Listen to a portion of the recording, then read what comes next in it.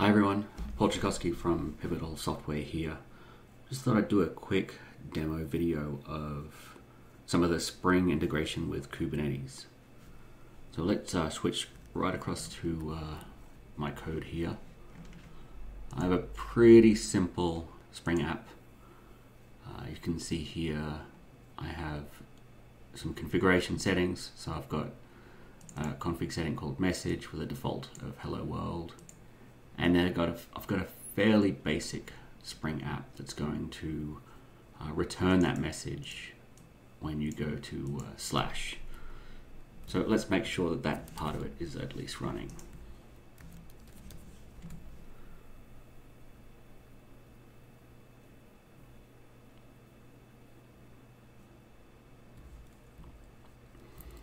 So that's it running, and then we should be able to curl it. And so we get this response, hello development, which is not hello world. So if we flick back up to our app and we have a look at our application.yaml, you can see that we have different profiles set up.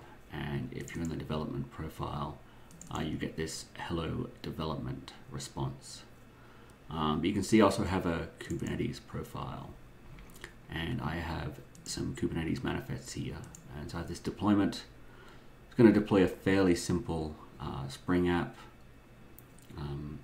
Here is my image it's going to deploy. It's going to list the ports. I've got some actuators for health and info on a different port. I'm doing some resource limitations, and I'm using the health actuator for a liveness and readiness probe. And then I have a service here that is going to expose that via a node port. So let's go ahead and run it. So we're going to do a Maven install to make sure we've got a current version of my binary, and then a Docker build that will copy that into a Docker file. And so that's now running in Docker. I could do a Docker run, but I'm interested in showing you this running in Kubernetes. And so I can do kubectl. Let me just show you I've got Kubernetes running. This is just running Minikube. So I can do kubectl apply-f deploy and deploy that. And that's deployed my application. So I can look at my logs for this app, for the pod that's running, and we can watch it start up. All right, that is my app running. So I should be able to go to another console. Do a Minikube, Minikube service list. And so this is just Minikube showing me what services are listening, and it lets me get a URL for my node port. So I can run curl that. That did not work. Oh, actually, you know what? I know what's going on here. I think in my pom.xml, I need to enable this actuator here. But I want to leave this bit not running right now. And so we're going to redo that Docker build. So I'd accidentally commented out the actuators, and so that's why the actuator wasn't listening for health. So now I can, now because I've got a deployment here, I can actually just delete my pod. And the deployment will see that the pod's missing, and it will recreate it. And it should use the new image. So let's see how that works. So it's actually an interesting demonstration of some of the things that Kubernetes will do. So let's do a get pods.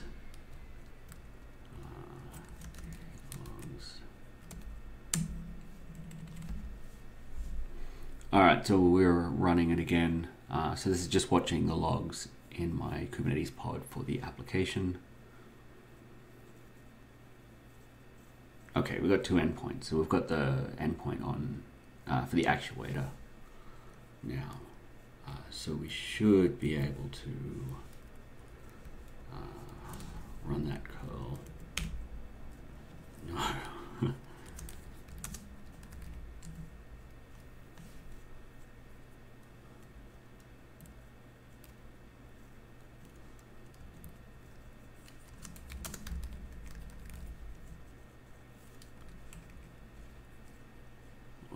Okay, I'm clearly doing something very wrong here. Port forward, hello world, 80. Let's just try this call. Closed. Wow.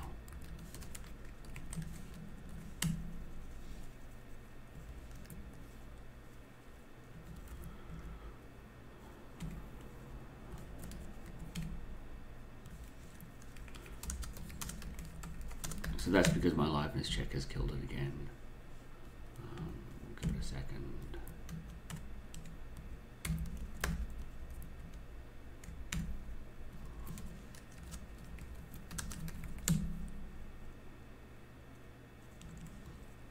Okay. All right, so that is actuator.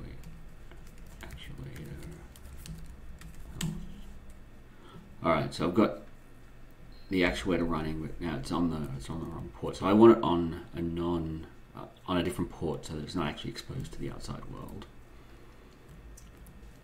So let's go back to our source and have a look at our tails here. So I'm not sure why that didn't pick that up from bootstrap.yaml. Let's move it back up to here. I could also try setting that as an environment variable, but we'll see how we go here first. So again, we have to install and build this. Happens pretty quickly. And again, we can delete that pod.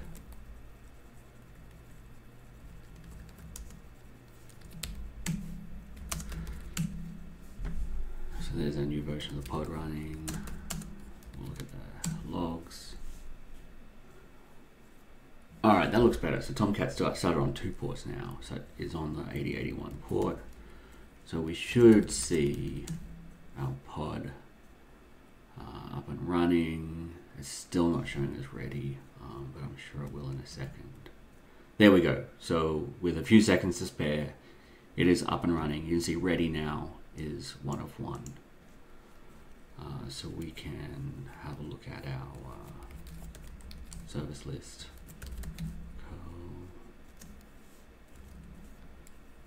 That's still the same port. Okay, so there we go.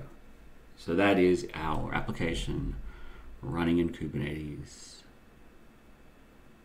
But there's no actual Kubernetes integration happening right now. And so we're going to go ahead and turn on some Kubernetes integration. Specifically, we're going to use the spring-cloud-kubernetes-config. And this will allow Spring to use Kubernetes config maps and secrets as a config source. So really all we need to do is uncomment that. And then in our bootstrap.yaml, you can see we have some stuff here. Clearly it was being ignored earlier because we didn't have the modules enabled, but now we have this enabled. So config enabled true, reload enabled true, and then the mode and strategy for reloads. So that will actually tell our application to watch the config map, and if the config map change, it should refresh our application so that it uses the new config setting. So let's have a look at, and you also need this endpoint restart enabled, which I learned the hard way. Obviously it needs to know how to restart your app and refresh your app. And let's roll back up to our deployment stuff here. So there's a few things we now need. We need some role-based authentication to allow our Kubernetes user to effectively list read our resources. So all I really need for this is config maps and secrets. But if I wanted to do service discovery, I would also want to be able to look at services, pods, endpoints. So that's all there. So that's a role, and then I'm binding that role to the default user in my namespace. And so anything running with the default user will be able to do these actions against these Kubernetes resources. And then we have the config map, which is here, and it's just got that key value pair message, hello world. So when we rebuild and deploy this, our message should change from hello development to hello world. And so let's try that out.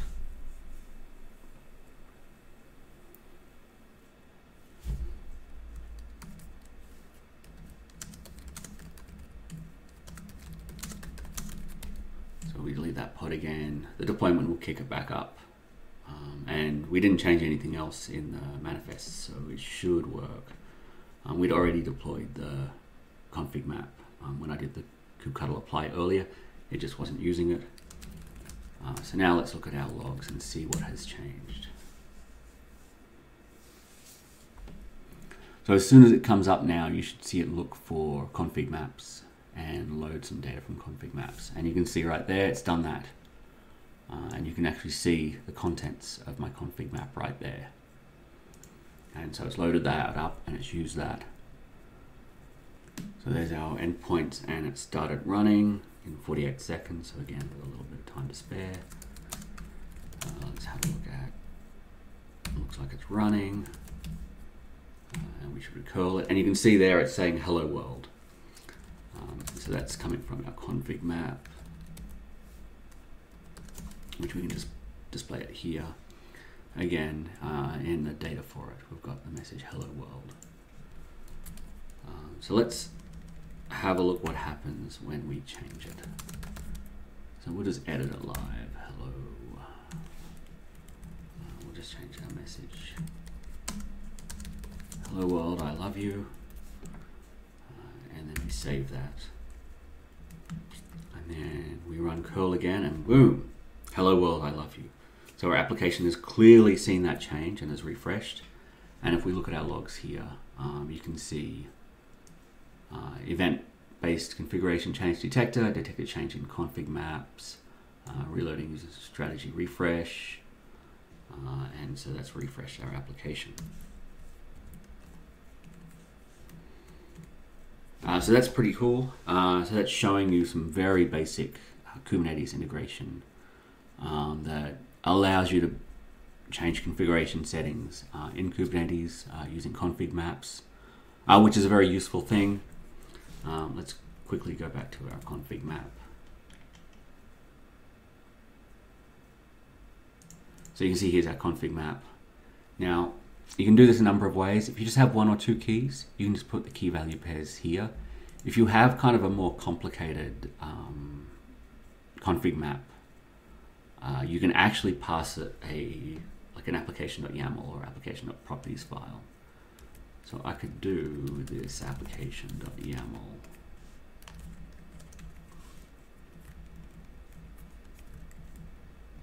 Message. Hello world. This is from application.yaml. And if we had more config settings, test nope, potato, bacon, whatever, right? I'm just kind of showing you that you can have more than one setting. You can kind of have it nested out. Basically, you can build an entire application.yaml file or application.properties file. And again, I should be able to just apply this. Deploy config map.yaml.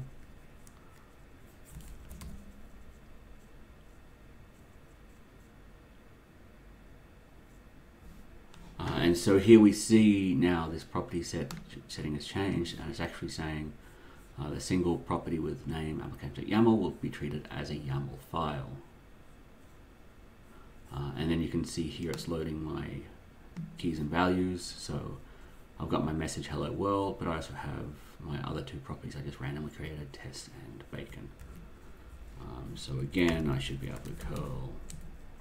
And I get my hello world is from application.yaml. So that's showing you that you can obviously make a much more complicated application.yaml or application properties file to pump into your application via Kubernetes. And I think that's all I really wanted to show you today. So hopefully you enjoyed it. Hopefully you got something out of when I was actually messing up and had to go and fix things. And thanks for watching.